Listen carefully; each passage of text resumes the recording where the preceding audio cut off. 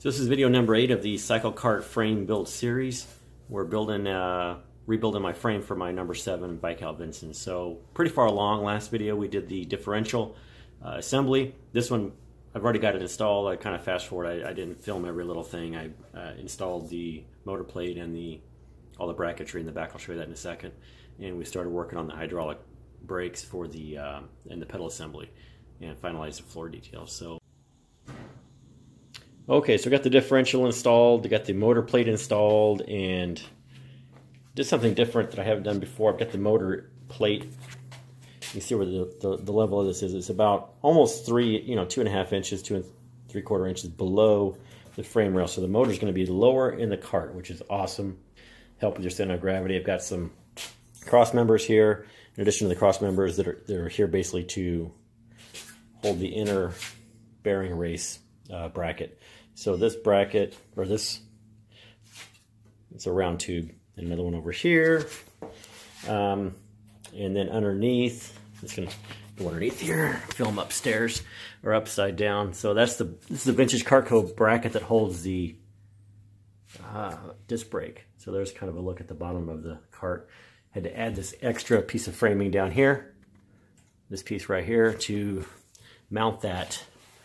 Basically someplace to mount the bearing mount. So there's your disc mount. There's an extra tube right here for that. Just kind of welded that across. It goes all the way into here. I might flip the frame over and show you what this looks like. It might be easier to see. In fact, I'll do that right now. Okay, so I got the frame flipped upside down. This is the bottom of the frame. You can see this extra piece of 1x3 square or rectangular tube we added here, and this is where I use round. You could use square here. I have some pieces of the round that were remnants that I bought for cheap. So use scrap where you can, not have to go and buy a whole bunch of stuff. So you can see there's a cross member here and a smaller cross member here to hold the motor plate. And the motor plate's also held in place by the 1x3 at the back, which I did some miter cutting, made some templates, framed that in so it looks nice. Ground the welds flush, because this is going to be hidden by the bodywork anyway. So this is the vintage Carco brake. I think this was for an ATV or something, but sorry. You can see that it's nicely adjusted. I hear a little bit of rubbing, but it can be adjusted with these bolts right there. And I think this disc brake might be slightly out of round. I see it wobble a little bit. I think there must be just a little tolerance issue there. But no big deal. So I've got the hydraulic foot mounted. So hydraulic line will run all the way down the outside of the car, toward the front of the car, and into the car. Okay, so we're back on, flipped it back over. Wanted to mention, when you're setting up your motor and stuff, this vintage Carco spacer puts about 1.5 inches, moves this outside of the measurement from about here to 1.5 inches further out. So a total of 3 inches. You mark your center line, that's center line. It's 3 inches to where the rotor is, or to where the, I keep saying rotor, sprocket. This lines up at 3 inches. So 3 inches from center is where the sprocket's at, and your brake rotor is about 1 5/8. So if your brake rotor, there's a glare there, sorry. See the line there, 1 5/8, that's where the rotor's at. If you're doing a standard solid axle, I measured my other cart, and it's a 1/4 inch difference, so it's only a 1/4 inch off. I think my other motor was slightly this way, about a 1/4 inch. So if you're setting this up and you have a solid axle and you set it up 3 inches off center, or 3 inches from the center, and you ever decide to go to a differential, you won't have to change much. You just have to add some supports for bearings. So there's a pro tip for you. One other thing I'll mention, as I was going around welding all this stuff together, all these different brackets and structures, I found that the bearings, like the sprocket, as I spin it, it kept getting tight. And I found out that these were no longer aligned. So what I had to do was cut them off and re-weld them. So what I think I would recommend to you is, mock up where they're going to go, but maybe don't mount these inner bearings until your entire rear structure is done. When metal is welded, it moves around a little bit. There's really no way to hold this in place. I mean, it's square. This area back here is square, but things are moving just enough, I guess, to put things slightly out of alignment. So it might be a good idea to hold off on welding these brackets until everything else is in place. Once you weld them, then hopefully you won't have to take it in and out half a dozen times like I did, or maybe a dozen times like I did. Got pretty good at unbolting these bolts. Right now I've got the floor back in it, just temporarily set in place with Clecos, not installed permanent yet.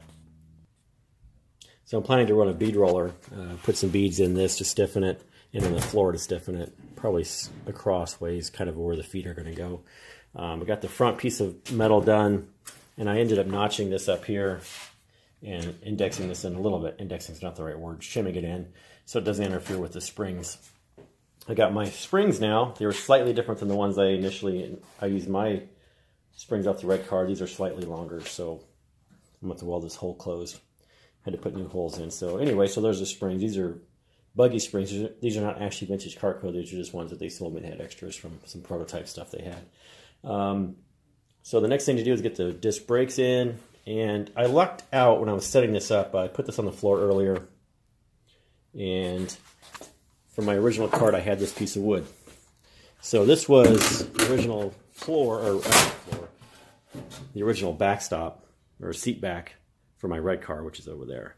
So this thing, I just trimmed it down to where it fit in here, and voila, look at that. It's awesome. So I was able to put my seats in here and find out where my pedals are going to go. And so to do that, I mocked up this little bracket for the pedals in the master cylinder. And also want to mention, somebody asked about these in a Facebook post, I think. So these are the brackets I made to basically gusset. And after putting all this welding here, they're probably not needed, but these go here. I think I mentioned it in one other video, but those just bolt through right there to close off this hole that has to be there. So that's what that is. So let me show you how this is going to go together.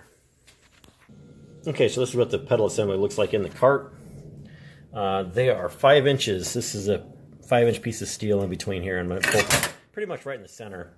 I'm going to put a dead pedal over here, so I have somewhere for my left foot to go, and give us clearance for the springs and everything around it. So the important thing on this is once I get this in here, there's a bracket here to mount this. I'm going to probably put a little extension on here to mount this up high so you don't get air in your lines. So anyway, so that's where we are right now. I'm going to bolt that down to the floor later. Got some holes drilled already here, here, and back here. This will be 4 bolts holding that in place.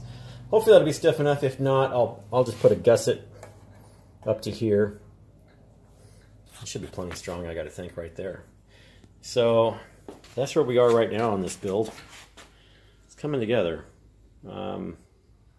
Pretty excited about this. So we'll call this the individual 8th. I know this didn't have a whole lot of meat and potatoes, but I'll kind of get an update on where we are on this, because I haven't been filming every little detail, just because it takes time to film this stuff and I want to get this thing done. So anyway, thanks for watching. If you have any questions, feel free to leave a comment or question in the comment section. And follow us on Facebook, Arizona CycleKart Club. And then check out CycleKartClub.com if you're interested in more about these cycle carts. Thanks for watching.